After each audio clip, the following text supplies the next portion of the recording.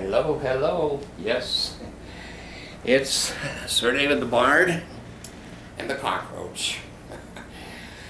This video, if I don't get something in my PayPal, I think I will never do any more videos again. This is a video I've been thinking about for 12, 13 years. This is going to be what comes around, goes around video. I may make that my title.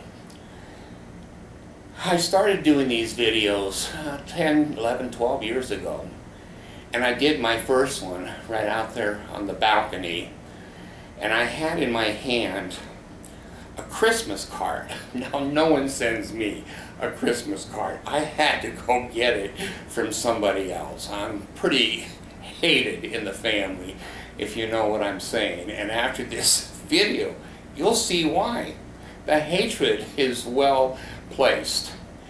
I had a Christmas card, and on the Christmas card, it had a picture of a family. A husband, a wife, and several children. What's wrong with that? That's an appropriate Christmas card. Why would the Cockroach and why would the Bard be upset with that? Well, it was my first video, and I did the video, and I started these videos for therapy. I felt better talking to you guys than I did to regular therapists. And I needed a voice. It's only fair that we all have voices that we can say what's on our mind, our fears, our hopes, our dreams, our aspirations. Of course, we all need somebody to talk to. Well, nobody wanted to listen to me. And they all wanted $150 an hour to listen to me. Well, I talked to my AI, and she said I speak around 10 to 12,000 words an hour. So that's a lot of therapy. So I held that card up, and I looked at it, and there were several members of my family that would say, people divorce you because you've been married 6 times. And I thought to myself, that's not the facts. If you look at the facts, I divorced 5 of my wives. None of them divorced me. I've always said to my wives, if you can find somebody better looking, which they could in an instant now. Someone skinnier, which they could. Someone smarter, which they could. Go for it. I don't care if you divorce my ass. I could care less. I can find somebody else. I've never found a problem finding mental patients that I marry. So anyway, it's a large group that I can attract in my net to marry me. So the reason I was upset looking at this Christmas card is because it was my ex-wife, Jeannie, and her new husband, the alcoholic. Now, I divorced Jeannie. That was one of my longest marriages, 18 years. Now, I've been married now to Mercy for 18 years, and I'm going to surpass. Mercy's going to end up being my duration longest wife. So I'm looking and I'm seeing my ex-wife, and I have to be fair. I have to be fair. I cannot just be prejudicial and skew my ideas. Jeannie was sharp. She's a beautiful girl. She was a cheerleader in Oklahoma. And she used to tell me, never call me a cheerleader. I was the head cheerleader. And they're the ones that go, ready? And they would start. And she said the starting word, ready. Beautiful girl, beautiful young lady, and extremely talented, and a returned missionary. She went on a mission to Disneyland. Why can't I think of it?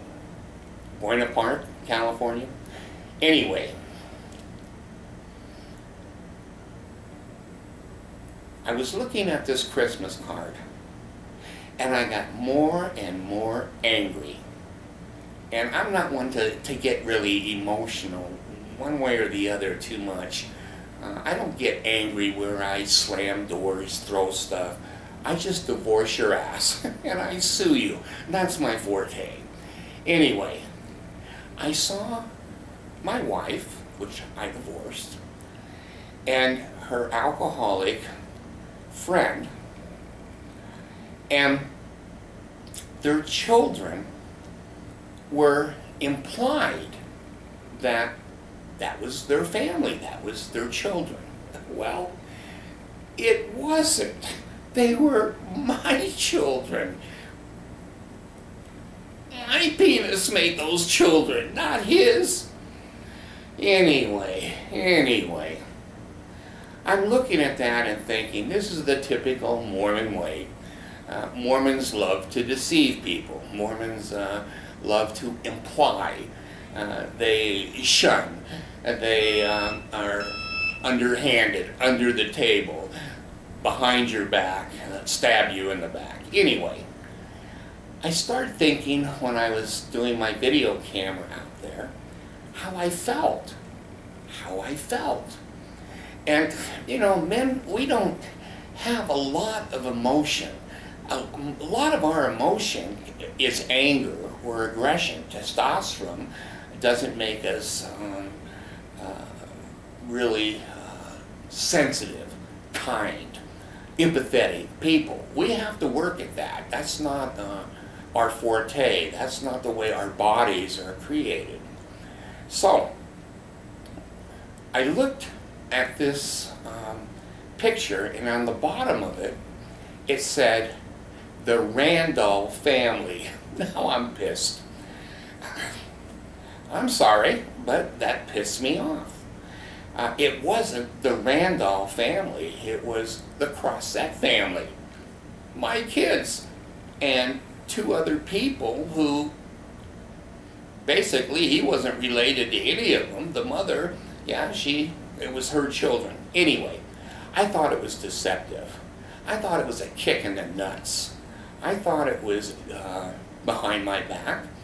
They never sent me one. I had to go to another family member, and I happened to see it. The other family member said, hey, look what happened. You know, your kids are in this family portrait portrayed as the Randolph family. I just happened to see the card.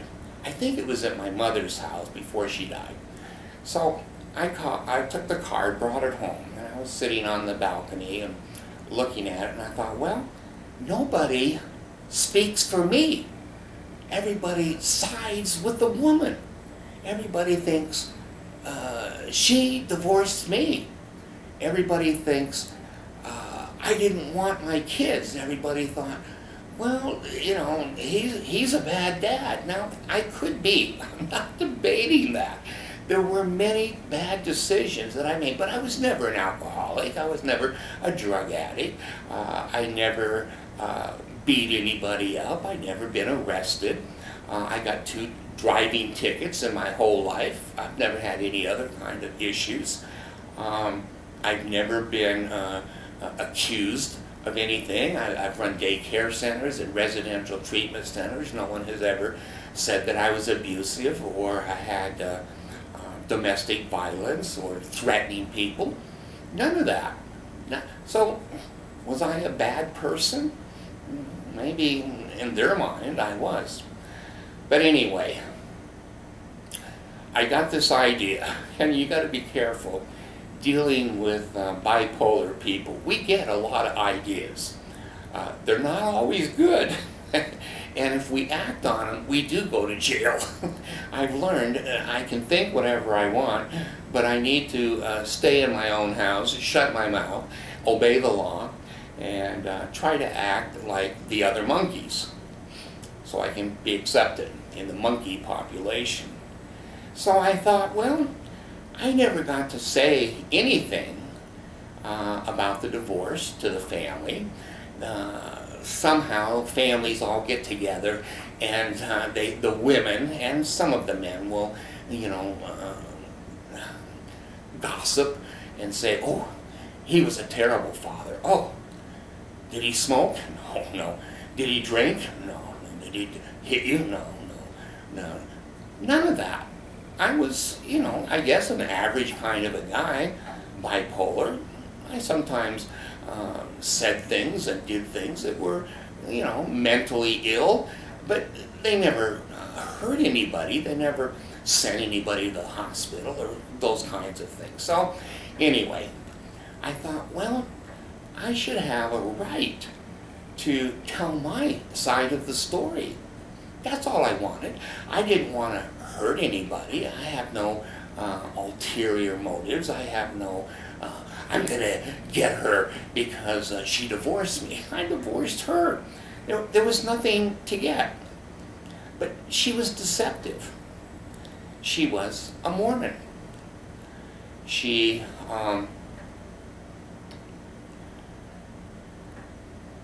deceived my family, made me look bad.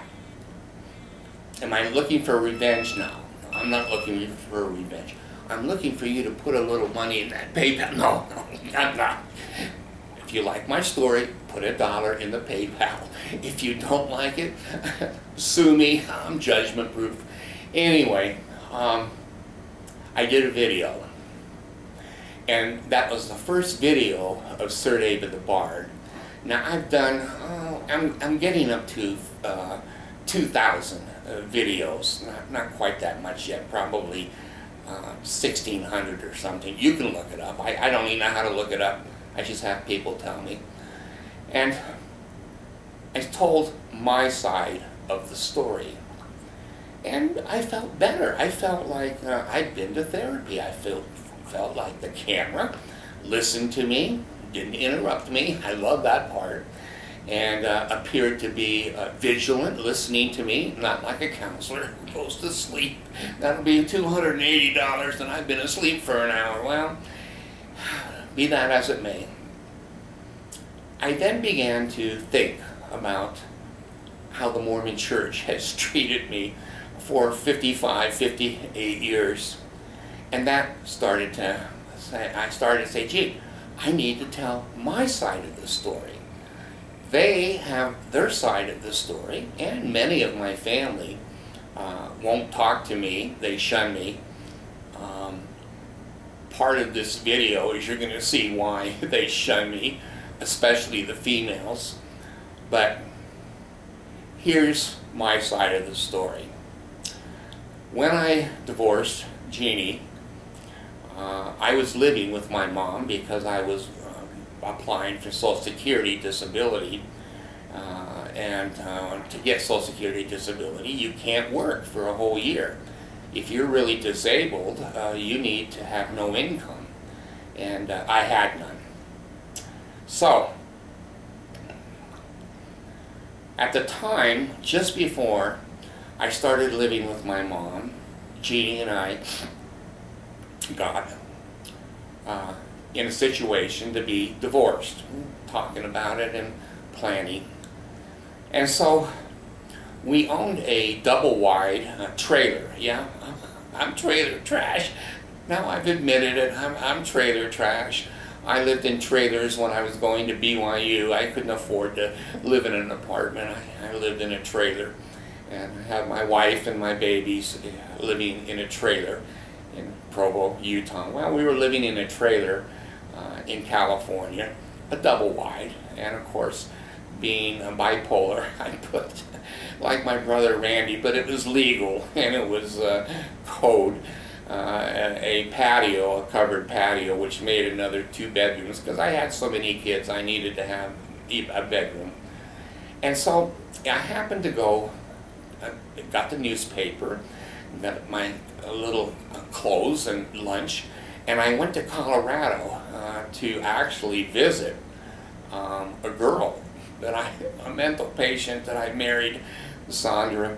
Anyway, I was at Sandra's condo in Colorado, and I thought, gee, I'm going to read my newspaper, the Ventura Star-Free Press from California, that I brought with me. I thought, okay, so I'm reading the paper, and suddenly I go, well, I'll take a look at the want ads.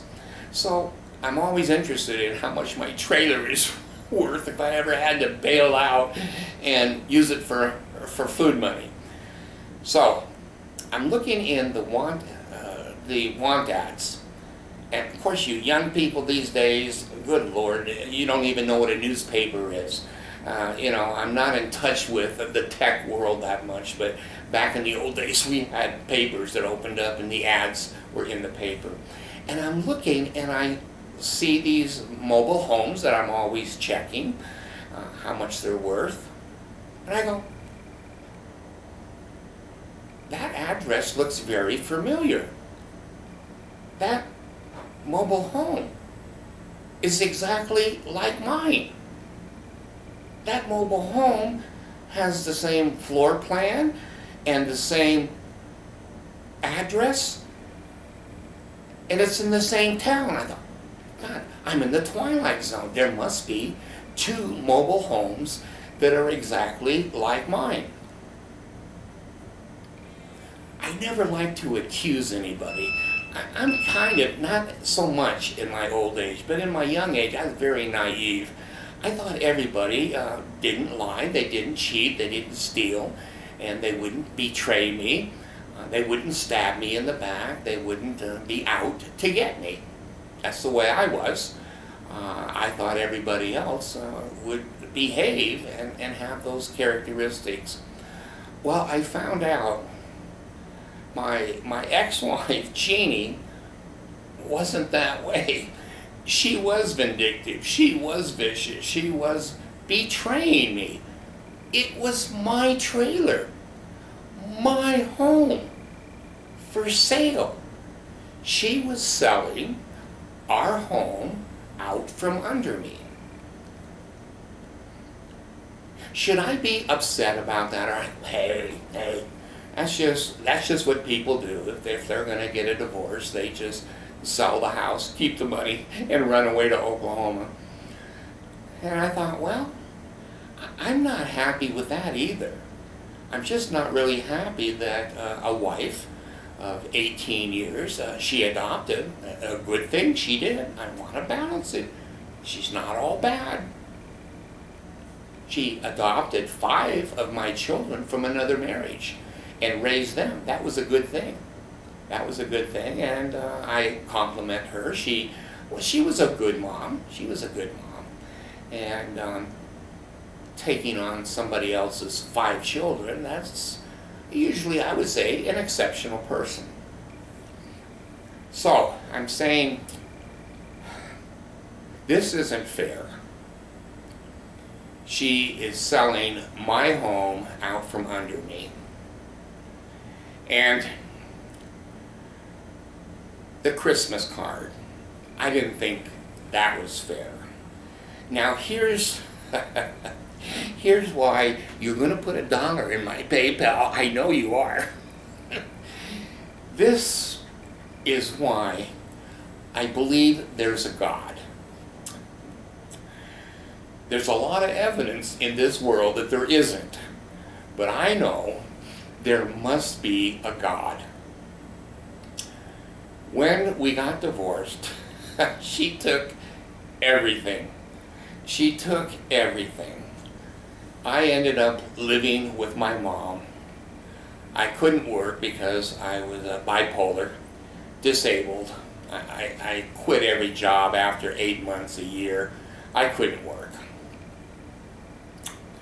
And she took everything in the house. She took most of my clothes. She took the money from the trailer.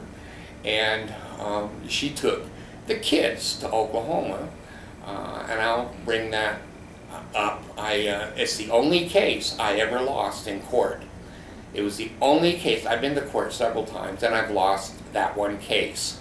And I'll make a video on that and how I did it. I lost. The judge ruled against the cricket. So, when she was moving to Oklahoma, I guess she found some personal papers of mine. And she, I don't know, maybe she got kind that day, and she put all of this personal papers, birth certificate, passport, patriarchal blessings, etc., in this little square box. And she didn't bring it over and hand it to me and say, gee, I'm really sorry, I'm effing you and taking all of your stuff and your children and ruining your life. You divorced my ass. This is the effing you get for the effing you got. Famous phrase. She takes the box and she throws it on my mother's doorstep. Now, for a sweet, beautiful cheerleader, returned missionary, and a wonderful mother, I didn't think that was appropriate. And I thought, well, you know, she's upset. She's going to marry, in Oklahoma, her alcoholic friend, who now is dead, by the way, who died of cirrhosis of the liver. So I got this little box, and I'm sitting in my mom's house, and I'm going through it, and there's some important papers, and finally I get everything out. You hear my computers all the time trying to keep me alive. They're saying, screw you, screw you. Anyway, I'm looking in this box, take all the papers out of it, and lo and behold, God appears to me. Yeah, I'm a little Joseph Smith. They weren't gold plates in the bottom of the box. You're gonna die. You're gonna die. I wish I did. Anyway, back in the old days, you young people, we didn't have cell phones where you could take pictures of yourself. We never did. We never took pictures of ourselves. And a long story short, we had Polaroid cameras, old cameras, and they were the first cameras that you could take a picture of somebody or something, and it would come out of the camera and it would be a picture. Well, lo and behold, there were about 7 or 8 naked pictures of Jeannie in the bottom of my little suitcase. And I thought to myself a couple of things, because I'm naive. I was pretty innocent back in my younger days. And I thought, well, did she leave these in the box to show me the rest of my life what I'm not going to get anymore? Maybe that was her motivation. And I got thinking, well, did she just get upset? Didn't look in the box, put my shit in the box and threw it on my mom's porch. And I thought, that probably is more the truth of the situation. Now, you're gonna kill me. Please put $1. If you're a man watching this video, please put $1 in my PayPal, because I want you to know there are ways that we can speak, that we have a right to tell our side of the damn story. These wives are not all perfect that divorced us. So, I gathered the pictures up. Now, they weren't pictures of her sitting on the couch and me taking a picture of her boobs. That wasn't the pictures. Please put $2 in my PayPal. They were her. I have to be careful because this is a new world. I'm not going to use any slang. I'm going to use the medical term, her vagina. Vagina.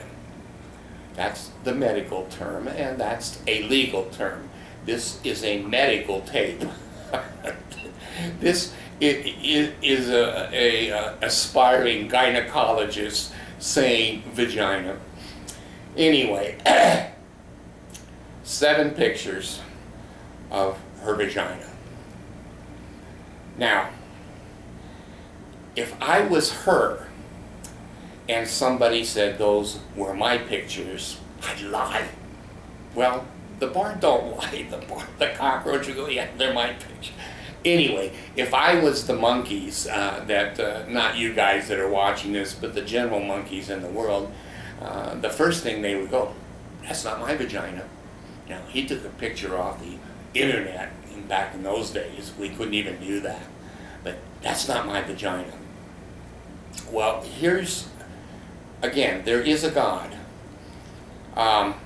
Jeannie was dressing the kids up Halloween one year, and she fell down, and she broke this finger, this inside finger here.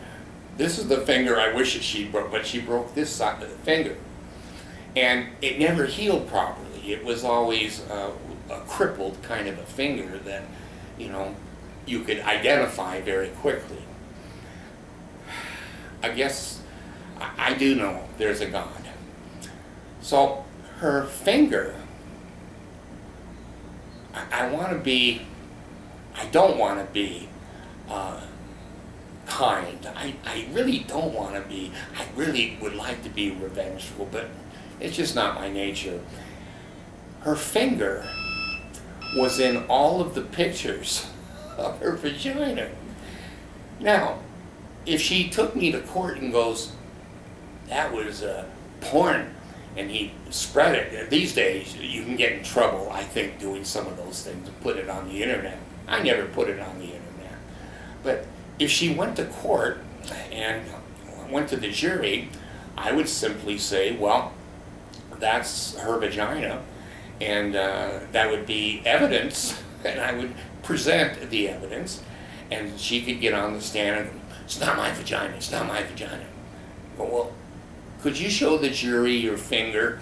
And she would show her finger. I said, jury, do you see that finger between the lips there? I'll put $3. Damn, you guys, give me a break here. Tell me, this is funny shit. $3 in my PayPal. So I don't think she wanted to take me to court. And there was no reason to take me to court. Now, here's what I did. Oh, God. I said to myself, there is a God. I have pictures of a very mean girl. Back in those days, we didn't call them mean girls. We call them bitches, but now they're just mean girls. Anyway, I said, well, I should maybe do the right thing. And, you know, when you're divorced and you have naked pictures of your wife's vagina with her broken finger in it and can prove it's her finger, what's the right thing to do? So she was in the Relief Society presidency in the,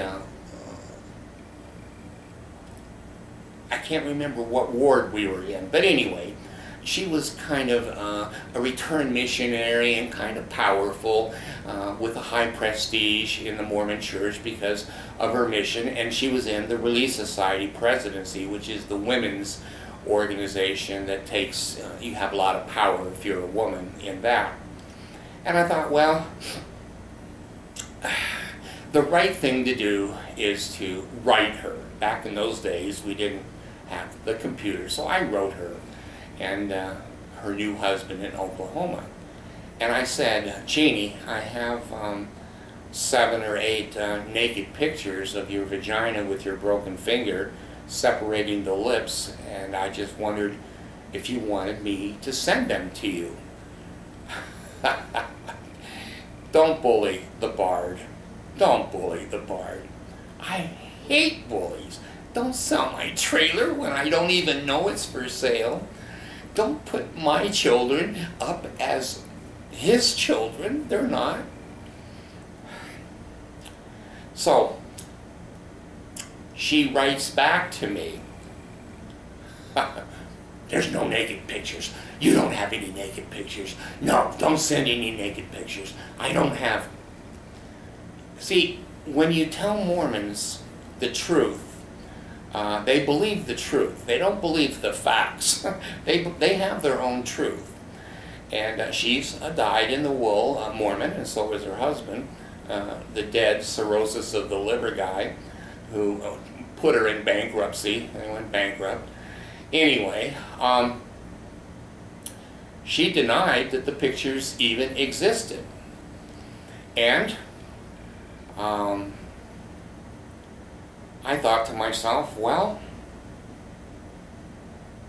I know the truth, the facts, and she again is going behind my back pretending she is somebody that she's not. She had to have special interviews to go on her mission because of her behavior in high school with Bo, the football player. Well, I'm forgiving, you know, the girls I marry don't have to be virgins. Anyway, I said, okay, she's denying this, and I look like a horse's ass to everybody that she's talking to. He doesn't have any naked pictures. He's just trying to get even. I wish that I could get even somehow, but I'm never going to get even. She took my kids away from me. So in those days, we had, I think we still have federal FedEx copy centers. So put $4. You men, when you hear these techniques, if this is not worth $4 to you, I don't know what would be. So I go to FedEx in the middle of the night because I knew what I was going to do, and I didn't want a whole bunch of people, children, whatever, around. And I had a special FedEx machine. I don't remember how much it cost, but I made a poster at FedEx of the best vagina picture that she had. And, you know, I'm not real picky. Well, yeah, I am kind of picky, but I took the best one. And I blew it up, and I think it was 3x3. I think it was a yard by a yard. And I know you're laughing. I'm laughing inside. I held that up and I said,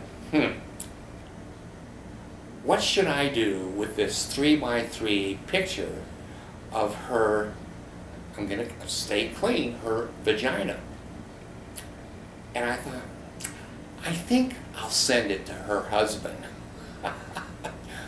Nothing he hasn't seen. It's not on the internet.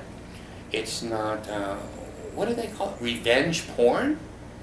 It doesn't meet that scrutiny level at all. It's in the family.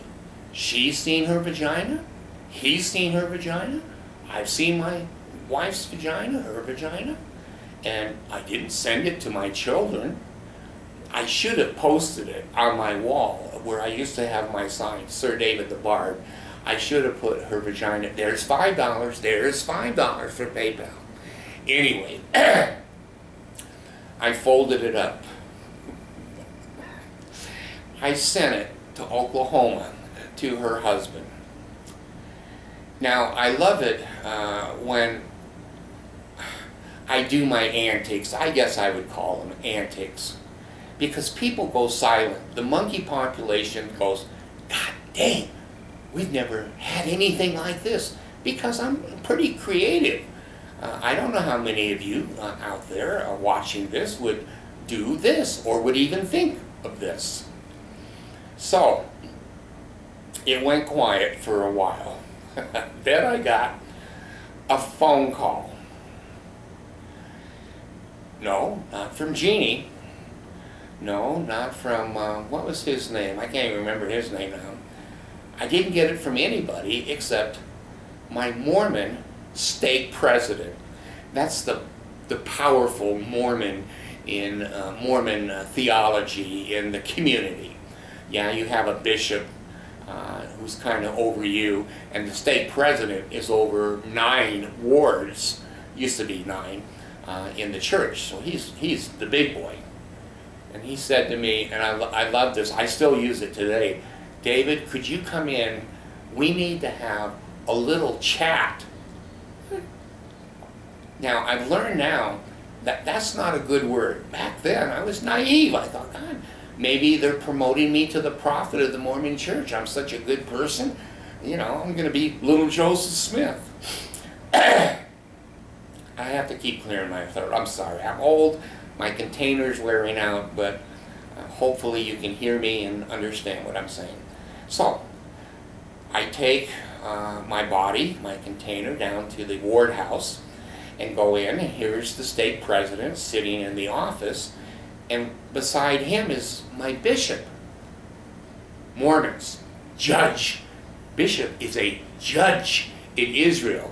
He lays brick for a living, or he drives a truck, or he's a landscaper, but he has been promoted in the Mormon theology to the level of a judge. That makes bishops feel important. Anyway, that's how they get your money. They call you fancy names, and you give them money. $5.50 now in PayPal. So, I said, yes, President, what would you like to see me about? And basically what he did is he sat me down and he started talking to me, and he says, we have a problem. Now, I'm used to hearing that sentence.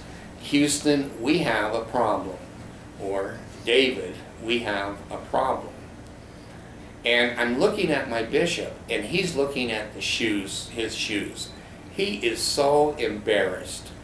He is so uncomfortable. He couldn't even look up and look me in the face. And the bishop, this is why they never go to court on stuff like this. They never go to court because the bishop had the evidence. I had sent some of the Polaroid pictures with my poster picture. Well, he had some of the Polaroid pictures. Now,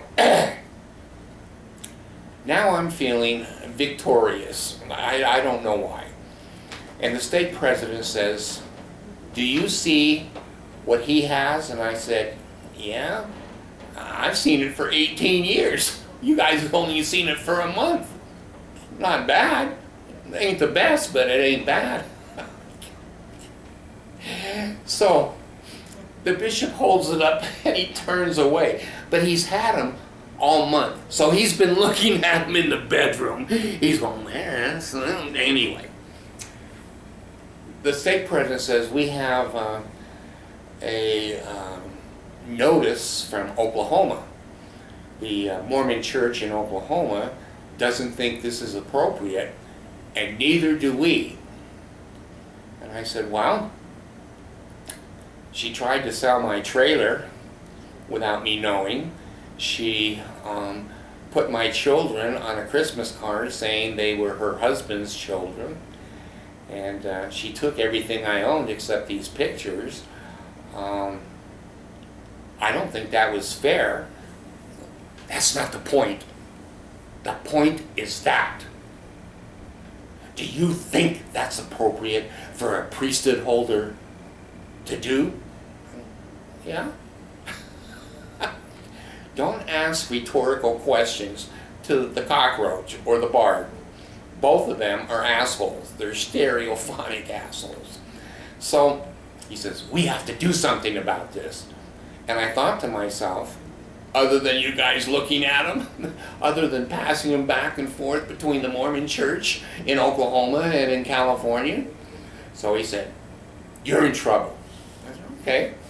I was born in trouble, sir. You're going to be punished. And I said, well, if we go to a high council court where there's 12 other men that are going to make a decision on excommunicating me, I'm going to bring my evidence. $6. $6 into the PayPal. He goes, okay, we're not going to excommunicate you, because that would involve 13 or 14 other men sitting around a table, passing her picture around going, is this really her? I go, yeah, yes, I'm testifying. That is the picture. They didn't want to do that. So he said, I want your temple recommend. I went, okay, I'll take it out. I give it to you. You can't use it until we get this totally fixed. Okay. So that was my punishment. That was my punishment. They didn't want to excommunicate me because they didn't want me bringing the evidence to the trial. And did I have them all by the short hair? You decide. You decide. Let PayPal decide. I love the screw with you guys with my PayPal. I really do. I do. It's fun for me. And make sure you hit the subscribe button, because YouTube will pay me more money, or some money. They've never paid me a dime yet. But hit the subscribe button. So if you like my story, if you like the genie vagina story, good. I'm glad I entertained you. Now there's going to be some of you females that'll never look at me again. You'll see this video and you go, he is a total asshole. And you could be right. You could be exactly right. But you know what? I never am the instigator. Never have I ever instigated shit. It's always the monkeys throwing shit through the cages at me. And I've had to either dodge the shit or try to show it back at them, throw it back at them. I've never been an instigator. But I've always been a person who hates bullies. I think she and her husband were bullying me. And I don't want to be bullied. Don't bully me. And don't bully other people that I can see that you're bullying, because I will go to bat for them. It's my nature. It's part of the creature that I am. That life should be fair. And I know the monkey world, you all say life isn't fair. And you're right.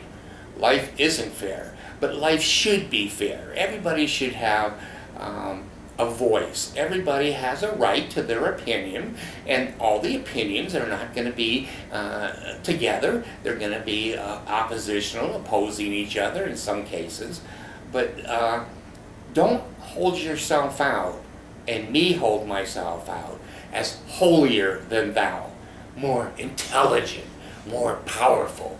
You're my slave. You're my subservient. I'm over you.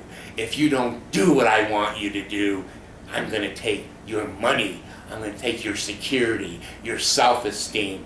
Don't screw with me like that. I don't like it.